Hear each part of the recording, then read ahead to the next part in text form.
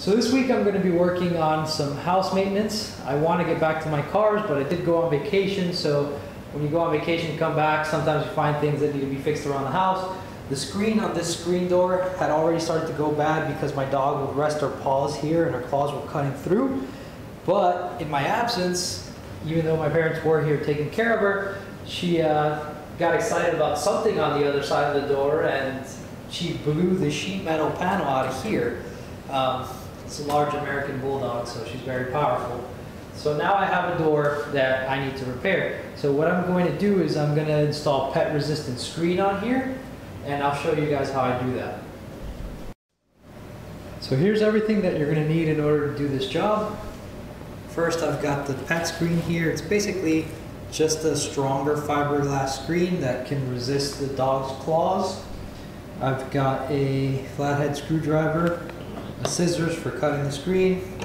I've got the spline. Now, if you're not familiar with screening, it's held into the door's grooves via a spline. So all these little grooves along the edge will have a spline pressed into them, and you install that spline using this roller tool. You just kind of push it in. When you're done, you cut off the excess screen using the built-in blade. I left one spline in here so you guys can actually see the removal process. You're just going to take your flathead screwdriver, pop it into the groove. Alright, so I've just continued to wedge this under until I got it to pop up. Once you get enough of it up, you can pull it out with your hands. You're basically going to have to tug on it while prying under it.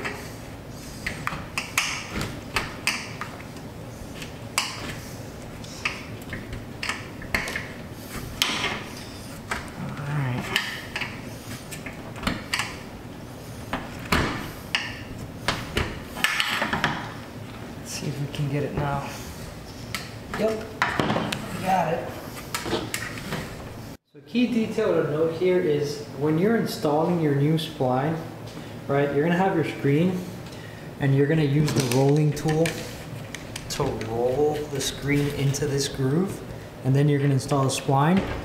But something that you want to take note of is that there are two grooves here. There's that lower groove and then there's a little groove right in here. It's perfectly possible for you to end up getting the spline caught between this groove and that one there. And while it'll hold the screen, that's wrong. And if your dog leans on it from the back and happens to be a powerful one like mine, it'll pop right out. So you want to make sure that your spline is seated completely in the lower groove away from this section. This little section here is actually for when you're done. You slide the blade through there and it cuts off the excess screen. So just to reiterate, the groove in here, right, is where the spine has to sit, in here and in here, not in here, right? This is for slicing the screen. All right, so now it's time to install the screen. Now this roll is only 7 feet, so you're kind of only going to get one shot at this. I'm just going to go ahead and roll it all out. It's basically just enough to do one of these doors. It's kind of ridiculous because it's like $16 for that roll. Alright, so this is about as wide as the door itself is.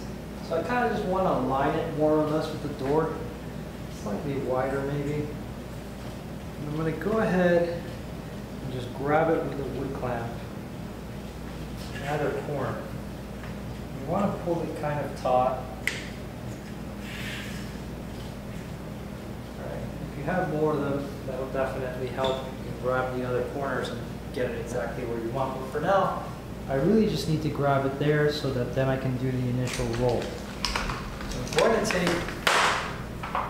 to take this roller and I'm just going to come and roll the screen into this gap.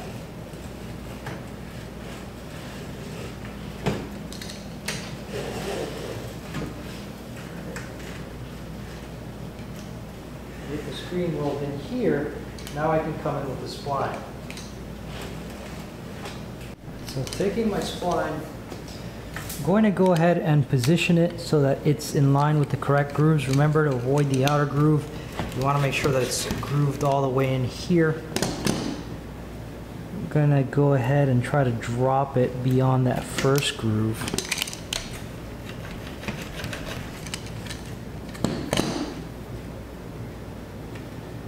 Got this tucked in here, gotten rid of the wood clamps because I felt that they were actually kind of obstructing the process. Let's see if we can get this sucker in here.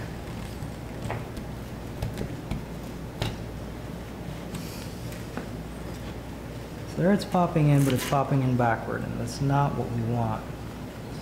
Let's try something. Let's say I inserted this backward to begin with, and then I did this. Perfect. That went in exactly the way you want it to. Okay.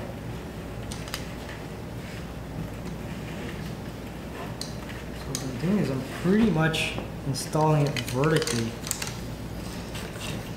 And then rolling it in.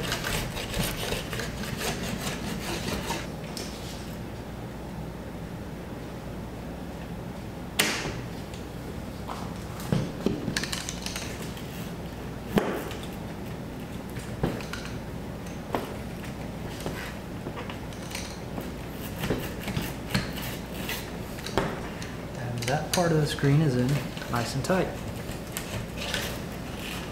Now I think I'll just pull it taut and do the opposite side.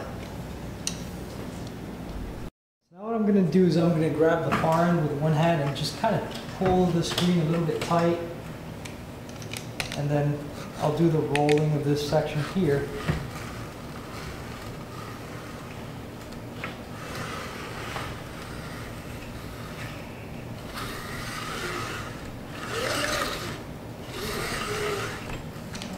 Tucked in nicely. Just like before, I'll go ahead and spline it at this point. And what I'm really doing is I'm kind of putting the flat section over by that secondary or that primary groove that I mentioned not to get it into. Sliding it almost flat, right, into the bottom groove. And then I'm gonna roll it into the groove just below there. And as you can see, I can basically do it with my nail in this corner. And just follow along here and press it in.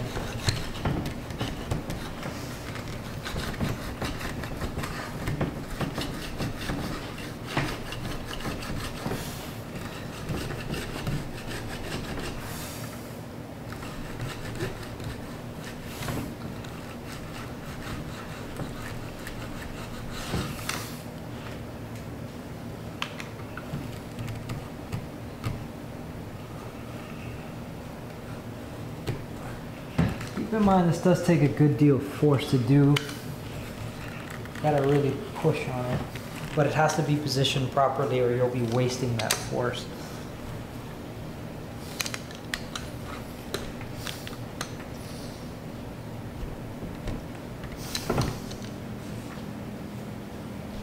I'll just go ahead and spline this section here.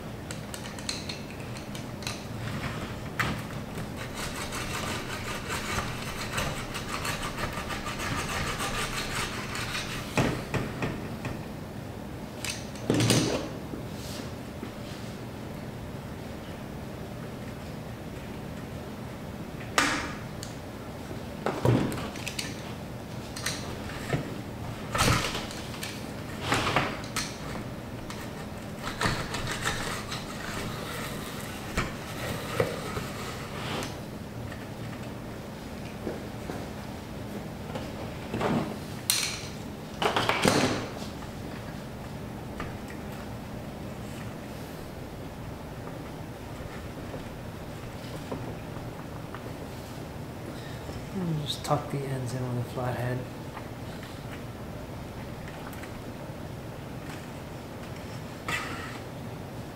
Now I'll just do that at the ends and around the sides, and this should be ready to rock. Just a quick tip on this process.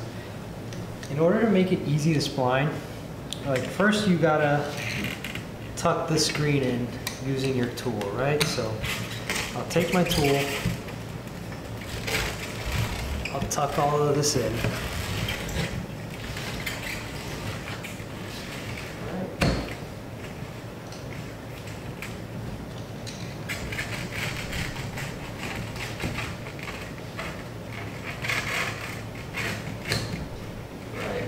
Everything's tucked.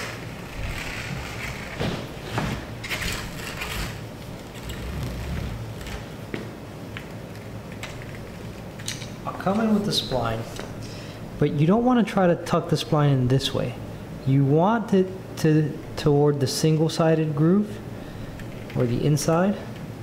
You kind of place it in that way, right? Because then your roller will just be tucking it past that cutting groove. You can almost do it with your fingernail when you do it this way. Alright, so I've kind of gotten it tucked in. Take my spline tool. Alright, just apply some pressure here. You can see, tucked right in. So don't try to put it in this way and tuck it into this end. Put it in this way and tuck it into the opposite end. That makes it very easy to do.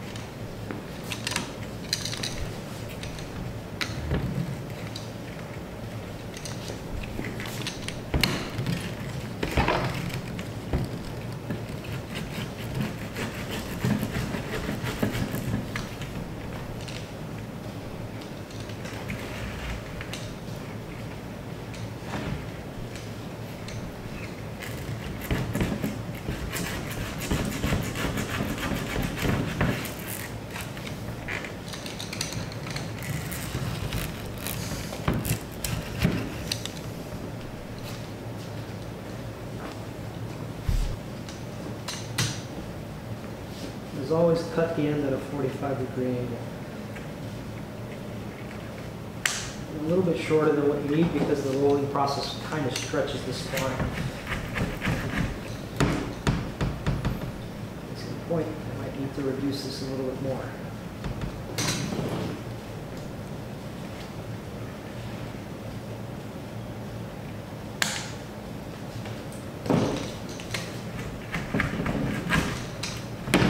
Of course, your roller can't make it all the way to the end because it'll hit the metal, so that's why you need a flathead screwdriver in order to just tuck that down.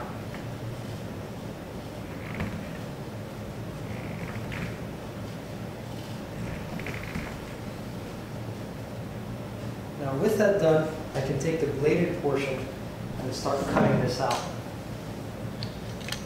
So pull the blade out, now run it along the upper groove. See how easy that is?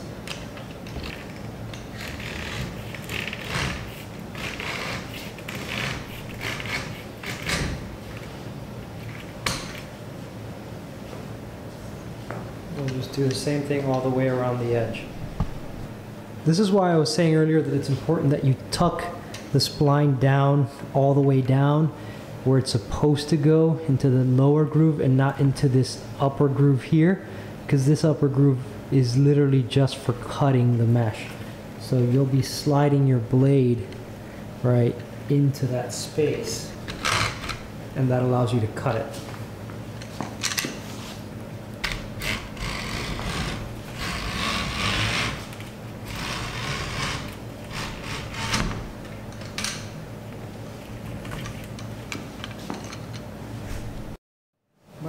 can be easier to cut this with an X-Acto knife just because that little hook blade can be difficult to get in there, especially with the tool kind of in the way. You can just kind of grab an X-Acto knife and run it along the groove, and it will cut perfectly.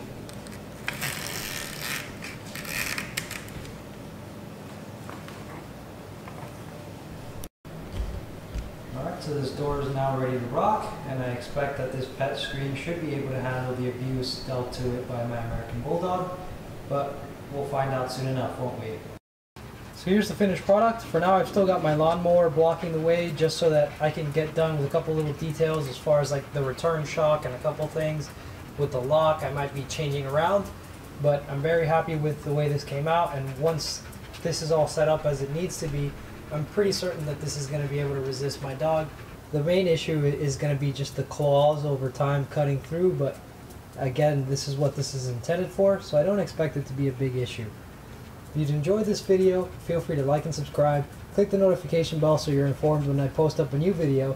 If you have any feedback on how I can improve this, feel free to leave that in the comments. And as always, thank you for watching.